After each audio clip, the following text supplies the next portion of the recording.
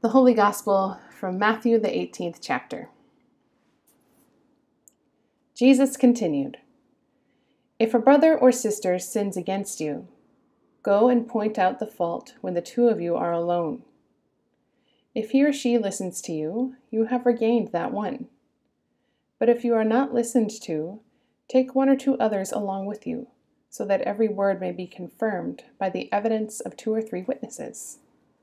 If the offender refuses to listen to them, tell it to the church. And if the offender refuses to listen even to the church, let such a one be to you as a Gentile and a tax collector.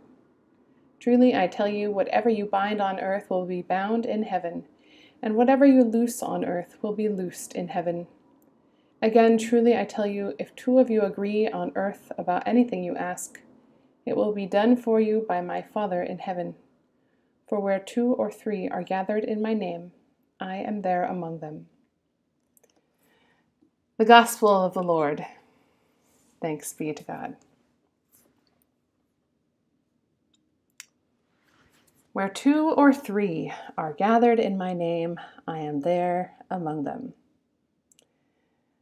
When have you last heard that phrase? Probably at a church event of some sort, right? Maybe there was a Bible study or a meeting. Maybe it was something where only a couple people showed up. And then someone says, "That's okay. Where 2 or 3 are gathered, Christ is there." Typically, we use this phrase to say that the church is wherever and however we gather, however many of us there are. We are imagining that it really says, "For where 2 or 3 Christians are gathered to pray or study or worship or meet in my name, there I am." But you know what it really should say? It should say, "For where 2 or 3 Christians are gathered to fight in my name, there I am." Because that, my friends, is the actual context and meaning of this sentence. This whole passage should sound pretty familiar to you. It's actually written into the church constitution of every congregation in the ELCA, which I'm sure you knew, right? Especially you council members, right? You've got that thing memorized, I'm sure. This passage is referenced in chapter 15 of our church constitutions, the section called Discipline of Members. Dun, dun, dun. Basically, these words from Jesus have been used to create a process for dealing with conflict within the church. So here's what our constitutions prescribe based on this passage. If there's some kind of major problem between people, first, based on what Jesus says here and how we've interpreted it, you're supposed to seek private counsel and admonition by the pastor. Then censure and admonition by the pastor in the presence of 2 or 3 witnesses.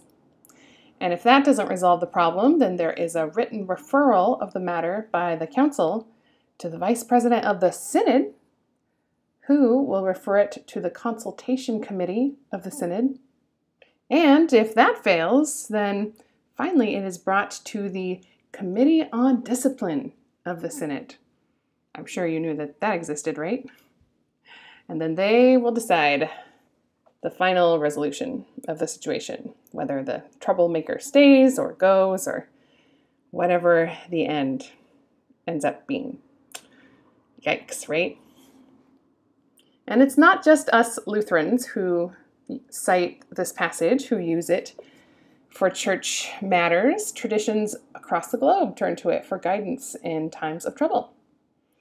And as some of you know, and may have experienced yourselves, it isn't always used very well. At best, this process has ended with broken relationships, excommunication, and congregations or even entire denominations ripped apart. At worst, it is used to shame and humiliate those who are in the wrong in front of an entire church community. Somehow, I don't think any of that is what Jesus was talking about here.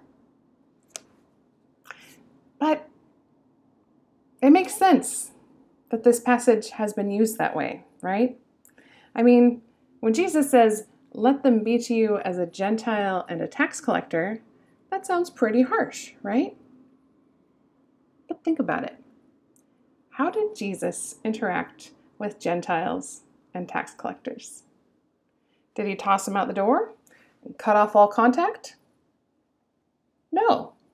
He sought out Gentiles and tax collectors, people that his people, the Israelites, didn't want anything to do with in the first place.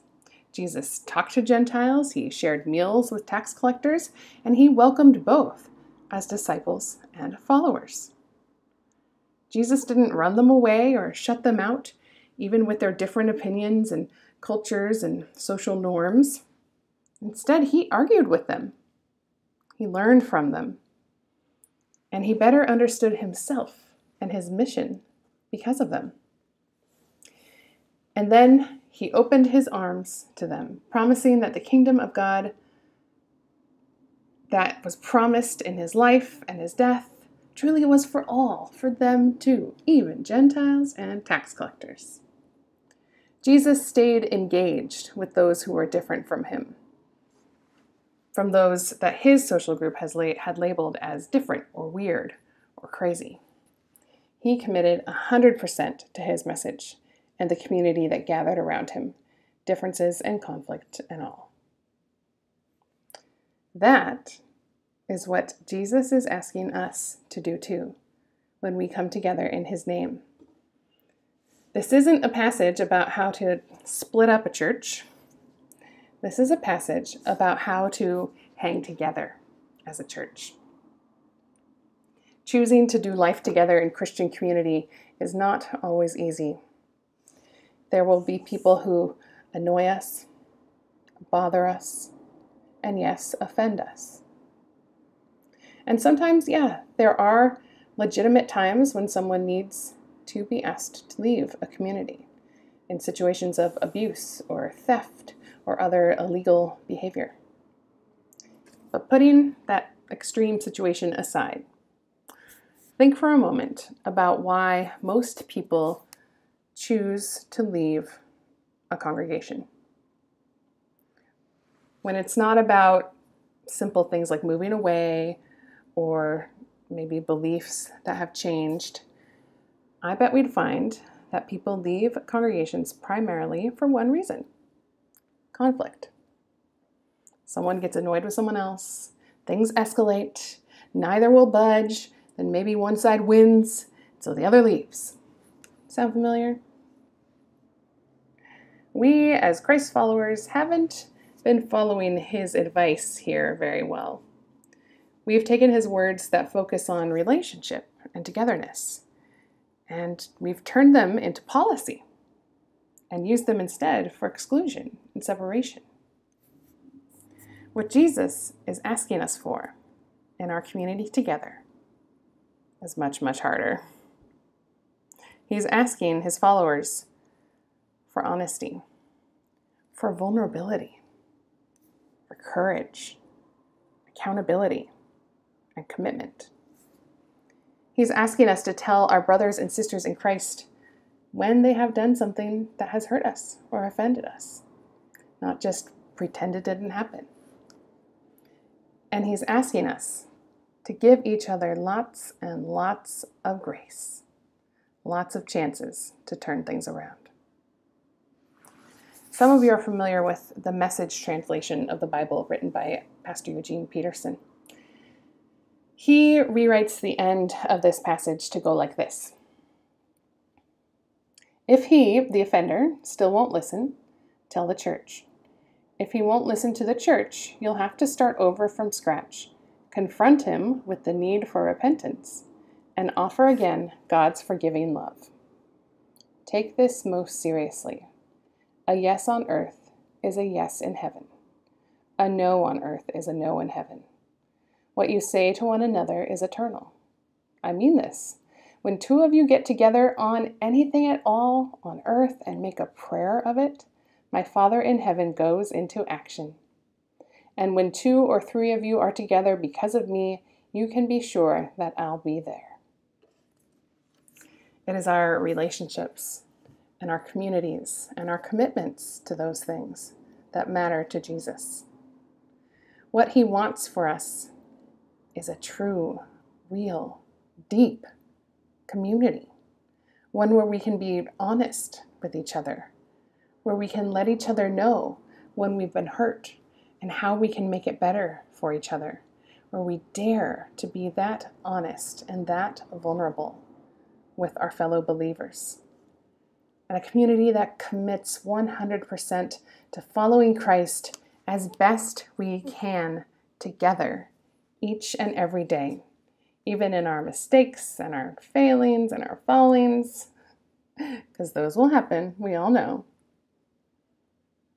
It's possible. Even with the people that annoy the heck out of us. And we can trust that wherever 2 or 3 are gathered, in conflict, in vulnerability, in shared striving for renewed relationship, Christ is there. Right there in the middle of it all. Thanks be to God for that. Amen.